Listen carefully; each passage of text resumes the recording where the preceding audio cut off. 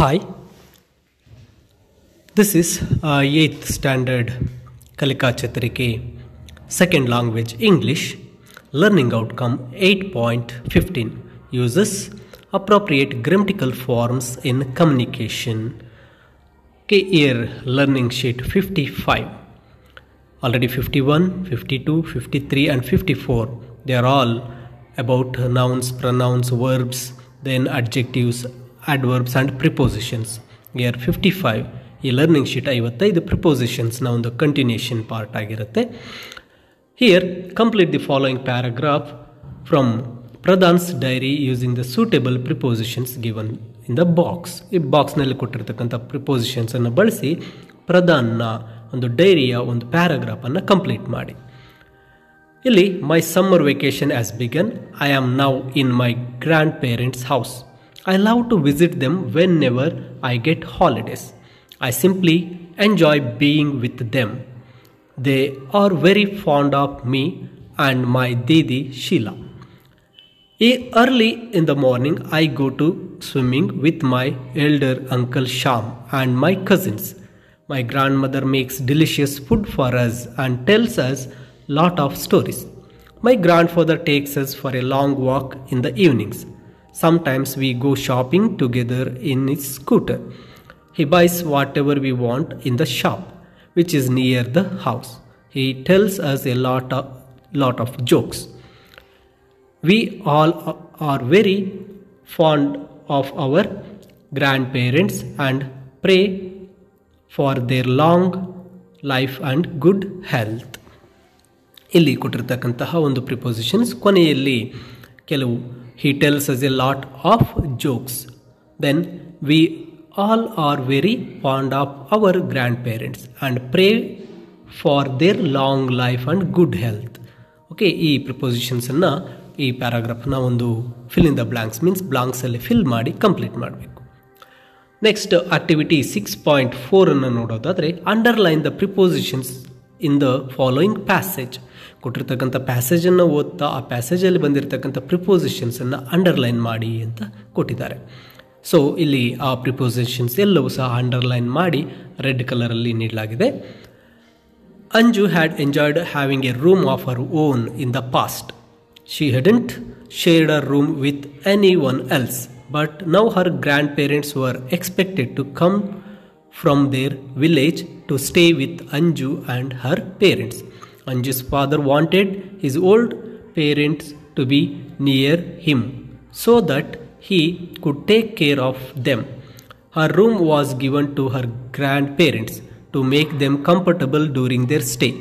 This was against her desire, but after some days, Anju began to enjoy the company of her loving grandparents in her home. ಇಲ್ಲಿ ಕೊಟ್ಟಿರ್ತಕ್ಕಂಥ ಎಲ್ಲ ಪ್ರಿಪೋಸಿಷನ್ಸನ್ನು underline ಮಾಡಿ ಆ ಒಂದು red ಕಲರ್ನಲ್ಲಿ ನೀಡಲಾಗಿದೆ. ಇನ್ನು ಆಕ್ಟಿವಿಟಿ 6.5 ಅನ್ನು ನೋಡೋದಾದರೆ use the following prepositions in your own sentences. ಅಲ್ಲಿ ಕೊಟ್ಟಿರ್ತಕ್ಕಂಥ ಪ್ರಿಪೋಸಿಷನ್ಸನ್ನು ಬಳಸಿ ನಿಮ್ಮದೇ ಆದಂಥ ಒಂದು ಸ್ವಂತ ವಾಕ್ಯವನ್ನು ಬರಿಬೇಕಾಗತ್ತೆ. ಆನ್ ಅಂತ ಕೊಟ್ಟಿದೆ, ಆನ್ಗೆ ಒಂದು ಎಕ್ಸಾಂಪಲ್ ಇಲ್ಲಿ ನಾನು ಕೊಟ್ಟಿದ್ದೇನೆ. The book is on the table. ಇದೇ ರೀತಿ ನೀವು the ball is on the table, my pen is on the bed, my slippers on the floor, ಈ ರೀತಿ ವಾಕ್ಯಗಳನ್ನು ಬರಿಬೇಕು. 2. I went to my friend home yesterday. I went to city. I went to my sisters house. We went to school. I go to my friend home. ಈ ರೀತಿ 2 ಅನ್ನು ಬಳಸಿ ವಾಕ್ಯಗಳನ್ನು ಬರಿಬೇಕು. ಬಿಟ್ವೀನ್.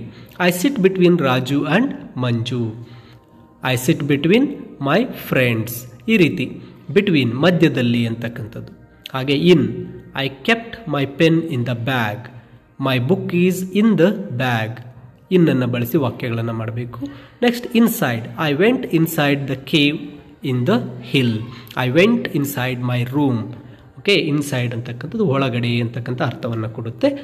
ಆ ಒಂದು ವಾಕ್ಯಗಳನ್ನು ಬರೀಬೇಕಾಗತ್ತೆ. ನೆಕ್ಸ್ಟ್ ಲರ್ನಿಂಗ್ ಶೀಟ್ 56, 56ನೇ ಒಂದು ಲರ್ನಿಂಗ್ ಶೀಟನ್ನು ನೋಡೋದಾದರೆ it is tense. Tenses means verbs. ಇಲ್ಲಿ ವರ್ಬ್ಸ್ನ ಬಗ್ಗೆ ನೀಡಲಾಗಿರುತ್ತೆ. Simple present tense. ಇಲ್ಲಿ ಒಂದು ಪ್ಯಾರಾಗ್ರಾಫನ್ನು ಕೊಟ್ಟು ಆ ಪ್ಯಾರಾಗ್ರಾಫನ್ನು ಯಾವ ಕಾಲದಲ್ಲಿದೆ ಅಂತ ಗುರುತಿಸೋದಕ್ಕೆ ಒಂದು ಅಂಡರ್ಲೈನನ್ನು ಮಾಡಿರ್ತಾರೆ. ಆ ಪ್ಯಾರಾಗ್ರಾಫನ್ನು ಸರಿಯಾಗಿ ಓದಿದಾಗ ಅಲ್ಲಿ ಸಿಂಪಲ್ ಪ್ರೆಸೆಂಟ್ ಟೆನ್ಸ್ ವರ್ತಮಾನ ಕಾಲ ಅಂದರೆ ಇಂಗ್ಲೀಷ್ನಲ್ಲಿ ಯಾವ ಪದಗಳನ್ನು ನಾವು ನೋಡಿ ವರ್ತಮಾನ ಕಾಲ ಅಥವಾ ಒಂದು ಪ್ರೆಸೆಂಟ್ ಟೆನ್ಸ್ ಅಂತ ಗುರುತಿಸಬಹುದು ಅನ್ನೋದಕ್ಕೆ ಈ ಪ್ಯಾರಾಗ್ರಾಫ್ ಇರುತ್ತೆ. My mother is A clerk. Is ಅಂತಕ್ಕಂಥದ್ದು ಪ್ರೆಸೆಂಟ್ ಟೆನ್ಸನ್ನು ಹೇಳುತ್ತೆ, ಅಂದರೆ ವರ್ತಮಾನ ಕಾಲವನ್ನು ಹೇಳ್ತಕ್ಕಂಥ ಏಕವಚನಕ್ಕೆ ಬಳಸ್ತಕ್ಕಂತಹ ಒಂದು ಹೆಲ್ಪಿಂಗ್ ವರ್ಬ್. ಹಾಗೆ she gets up early in the morning and goes for A walk with father. ಇಲ್ಲಿ ಗೆಟ್ಸ್ ಅಪ್, ಗೆಟ್ಸ್ ಅಂತಕ್ಕಂಥದ್ದು, ಗೋಸ್ ಅಂತಕ್ಕಂಥದ್ದು ಏಕವಚನಕ್ಕೆ ಸಿಂಪಲ್ ಪ್ರೆಸೆಂಟ್ನಲ್ಲಿ ಬರೆಸ್ತಕ್ಕಂಥ ಒಂದು ವರ್ಬ್ಸ್ಗೆ ಎಸ್ ಫಾರಮನ್ನು ನೀಡ್ತೀವಿ. ಈ ಎರಡು ಪದಗಳು ನಮಗೆ ಏನು ಹೇಳುತ್ತೆ, ಈ ವಾಕ್ಯ ಪ್ರೆಸೆಂಟ್ ಟೆನ್ಸ್ ಸಿಂಪಲ್ ಪ್ರೆಸೆಂಟ್ ಟೆನ್ಸ್ನಲ್ಲಿದೆ ಅಂತಕ್ಕಂಥದ್ದನ್ನು ಹೇಳುತ್ತೆ. Then she prepares breakfast. She serves it to me and my sister. Sometimes she helps my sister to do home work. She also helps her to get ready for the school. Father and mother leave for work at 8 AM every day. ಇಲ್ಲಿ underline ಮಾಡಿರ್ತಕ್ಕಂಥ ಎಲ್ಲ ಕ್ರಿಯಾಪದಗಳು helping verb ನಮಗೆ ಏನು ಹೇಳುತ್ತೆ, ಇದು simple present ಟೆನ್ಸ್ನಲ್ಲಿದೆ, ವರ್ತಮಾನ ಕಾಲದ ಒಂದು ಪ್ಯಾರಾಗ್ರಾಫ್ ಅಂತ ತಿಳಿಯುತ್ತೆ. ಇಲ್ಲಿ ನೆಕ್ಸ್ಟ್ ಆಕ್ಟಿವಿಟಿ 7.1 ಅನ್ನು ನೋಡಿದಾಗ use walk R walks in sentences beginning with the following subject ಅಂತ ಹೇಳಿದೆ. ಇಲ್ಲಿ my mother walks early in the morning. ಇಲ್ಲಿ ಮೈ ಮದರ್ ವಾಕ್ಸ್ ಅಂತ ಯಾಕೆ ಕೊಟ್ಟಿದ್ದಾರೆ ಅಂದಾಗ, ಮೈ ಮದರ್ ಇದು ಏಕವಚನ. ಏಕವಚನದಲ್ಲಿ ಅದರ ಮುಂದೆ ಬಳಸ್ತಕ್ಕಂಥ ಒಂದು action verb means main verb ಕ್ರಿಯಾಪದ V1 ಅಂತ ಏನು ಕರಿತೀವಿ, ಅದು ಎಸ್ ಫಾರಮ್ ಡಸ್ ಫಾರಮಲ್ಲಿ ಇರಬೇಕಾಗುತ್ತೆ. ಅಂದರೆ ಸಬ್ಜೆಕ್ಟ್ ಏಕವಚನದಲ್ಲಿದ್ದಾಗ ವರ್ಬ್ ಬಹುವಚನ ಎಸ್ ಅನ್ನು ಬಳಸಬೇಕಾಗುತ್ತೆ. ಮೈ ಫಾದರ್ ಏಕವಚನ ಇದೆ, ಅಲ್ಲಿ ಬಳಸ್ತಕ್ಕಂಥ ವರ್ಬ್ ಮೇನ್ ವರ್ಬ್ ಎಸ್ ಇರಬೇಕು. ಹಾಗೆ ನೋಡಿ, my father walks early in the morning. You ಅಂತಕ್ಕಂಥದ್ದು ನೀವು ಅಥವಾ ನೀನು ಎರಡಕ್ಕೂ ಯು ಬಳಸ್ತೀವಿ, ಆದರೆ ಯು ಅನ್ನು ನಾವು ಬಹುವಚನ ರೀತಿಯಲ್ಲಿ ಬಳಸ್ತೀವಿ. ಆದ್ದರಿಂದ ಆ ಯುನ ಮುಂದೆ ಬಳಸ್ತಕ್ಕಂಥ ವರ್ಬ್ ಮೇನ್ ವರ್ಬ್ ಅಥವಾ ಆ್ಯಕ್ಷನ್ ವರ್ಬ್ ಏನಿರುತ್ತೆ ಆ ಒಂದು ವರ್ಬನ್ನು ನಾವು ಎಸ್ ಫಾರಮಲ್ಲಿ ಬರಿಬಾರ್ದು. ಯಾಕೆ, ಸಬ್ಜೆಕ್ಟ್ ಯು ಬಹುವಚನ. You walk early in the morning.